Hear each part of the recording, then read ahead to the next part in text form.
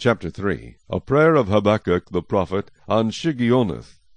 O Lord, I have heard your speech and was afraid. O Lord, revive your work in the midst of the years. In the midst of the years make it known. In wrath remember mercy. God came from Teman, the Holy One from Mount Paran, Selah. His glory covered the heavens, and the earth was full of his praise. His brightness was like the light. He had rays flashing from his hand, and there his power was hidden. Before him went pestilence, and fever followed at his feet.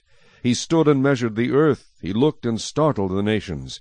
And the everlasting mountains were scattered. The perpetual hills bowed. His ways are everlasting. I saw the tents of Cushan in affliction. The curtains of the land of Midian trembled.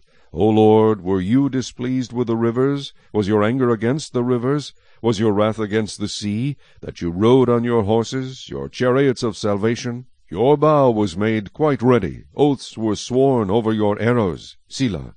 You divided the earth with rivers. The mountains saw you and trembled. The overflowing of the water passed by. The deep uttered its voice, and lifted its hands on high. The sun and moon stood still in their habitation. At the light of your arrows they went, at the shining of your glittering spear. You marched through the land in indignation. You trampled the nations in anger. You went forth for the salvation of your people, for salvation with your anointed.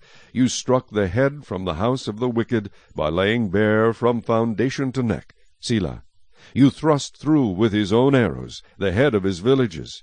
They came out like a whirlwind to scatter me. Their rejoicing was like feasting on the poor in secret. You walked through the sea with your horses, through the heap of great waters.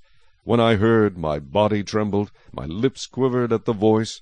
Rottenness entered my bones, and I trembled in myself, that I might rest in the day of trouble. When he comes up to the people, he will invade them with his troops. Though the fig tree may not blossom, nor fruit be on the vines, though the labor of the olive may fail, and the fields yield no food, though the flock may be cut off from the fold, and there be no herd in the stalls, yet I will rejoice in the Lord. I will joy in the God of my salvation.